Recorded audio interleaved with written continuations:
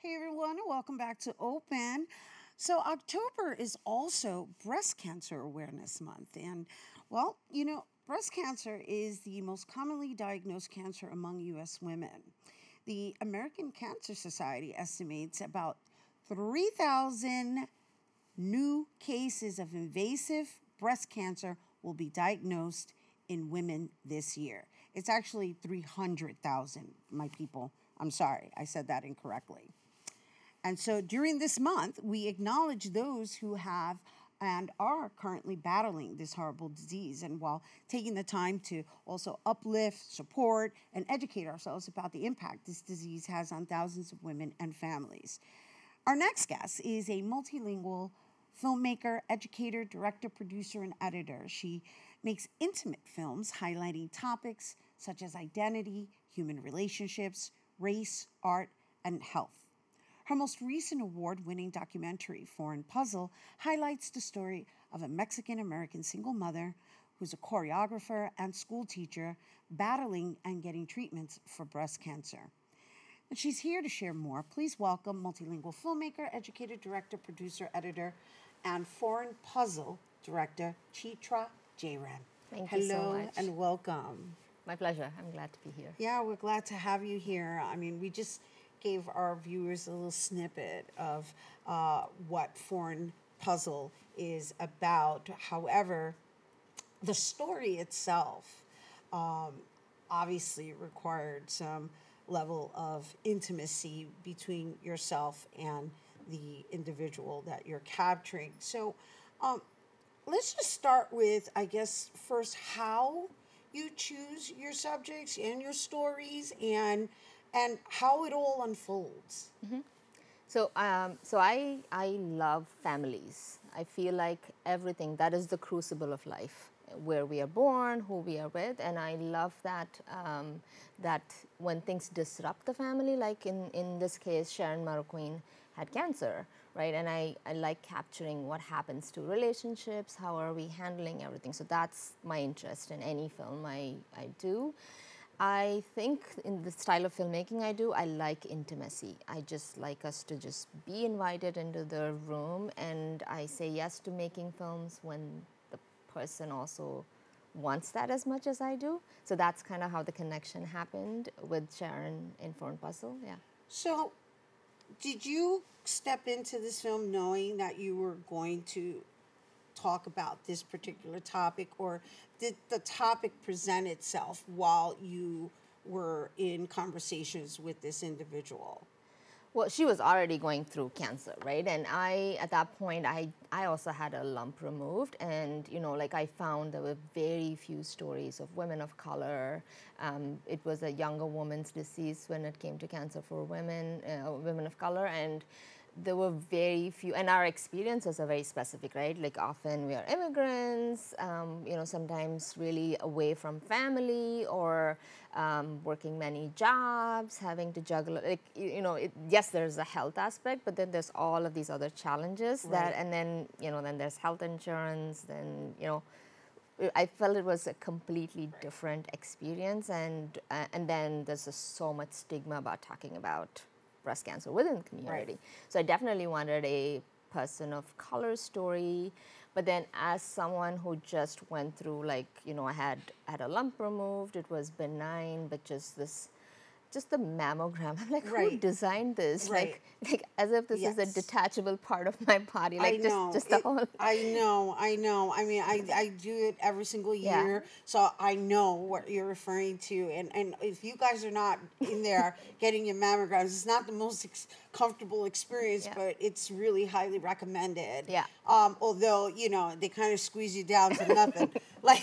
So I'm like, who designed? Like it's like yeah, they become yeah. flaps, But yeah, but I mean, it's nice that we could find humor in it. But the truth of the matter is it's really a necessity. It's something that you have to do every single year. And in Sharon's case, it was her routine mammogram when she just turned 40. She had gone to her annual physical, and they were like, hey, you've turned 40, you should do a mammogram. And guess what? She's diagnosed with stage 2, like fairly aggressive cancer in a routine like a mammogram test. So yeah, I'm a huge advocate, like you are, about the need for Right. getting that done, because if she did not, right, if, then if she wouldn't have been able to yeah. get to where she is now, which we're going to share with you guys, Yeah, right? So, exactly. So,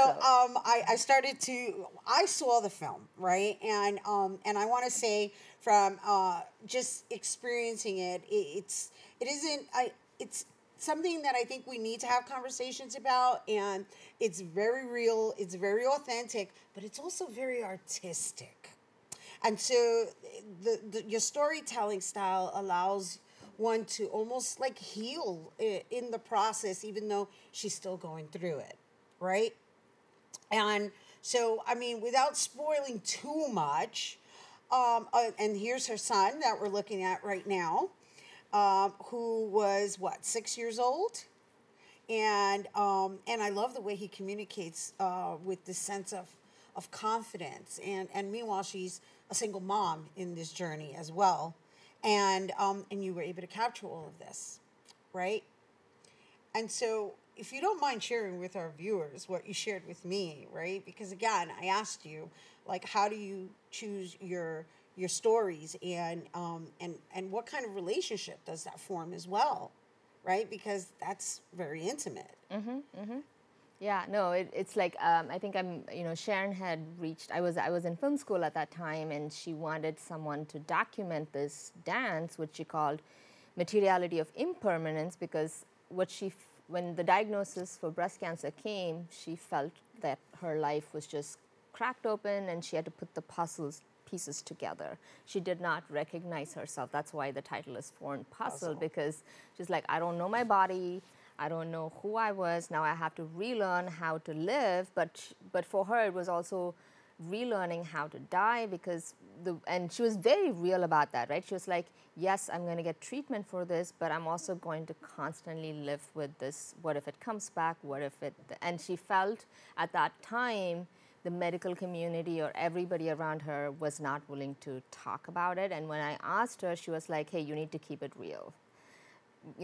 Irrespective of what the outcome is, you want to sort of not sugarcoat this. You want to keep that real. So that was her sort of request from my end.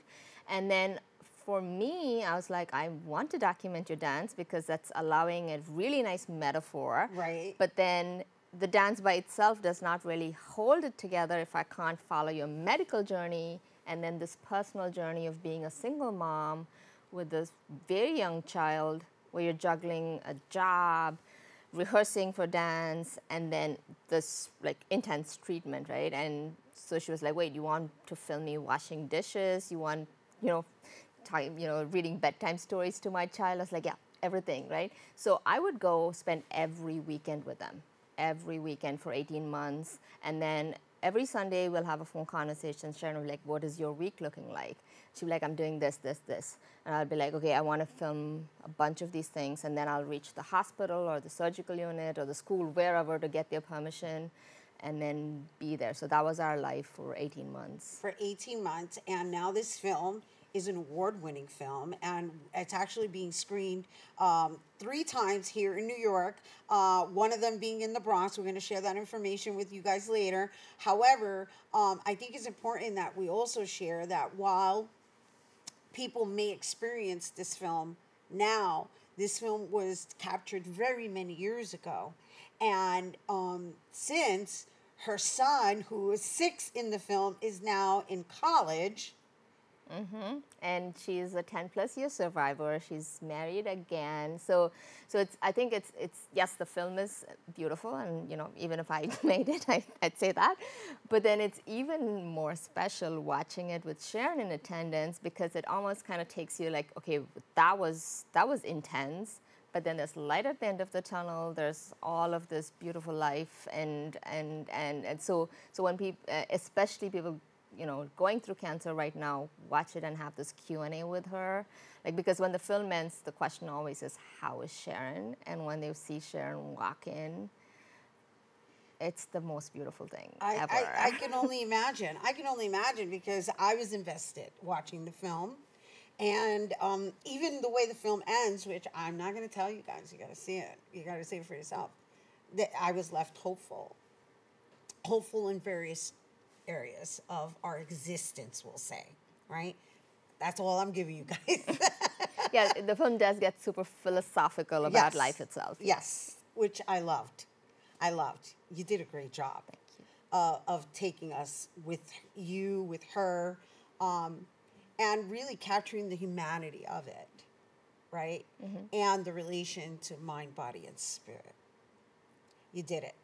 And so to have that person in person, right, which they're going to be attending the Longwood Arts Gallery screening as well as the Bronx Music Heritage screening, I'm sure is going to leave a lot of individuals hopeful. So I applaud you for the work that you have done and continue to do in this filmmaking industry, right? Because you're also a professor, right, in NYU. I teach it, yeah. I Yeah, do, yeah. I know. We're here to talk about the film itself. However, it's just the conversation and the choice of topics. So thank you for bringing it here to our viewers on Breast Cancer Awareness Month. Everyone, Chithra Jeyaram, once again, multilingual filmmaker, educator, director, producer, editor, and foreign puzzle director. Once again, the series of foreign puzzle screenings will start on Wednesday, October 25th from 5 to 8 p.m. at the Ida K. Lang Recital Hall at Hunter College, which is located at 695 Park Avenue in Manhattan. And then on Friday, October 27th from 2 p.m. to 5 p.m. at the Longwood Art Gallery at Hostess Community College, which is located at 450 Grand Concourse in the Bronx. And on Saturday, October 28th from 4 p.m. to 6:30 p.m. at the Bronx Music Heritage Center, which is located at 1303 Louis 9 Boulevard, also in the Bronx. For tickets and more information, you can visit eventbrite.com. And for more on Chithra, you can visit realtalkies.com.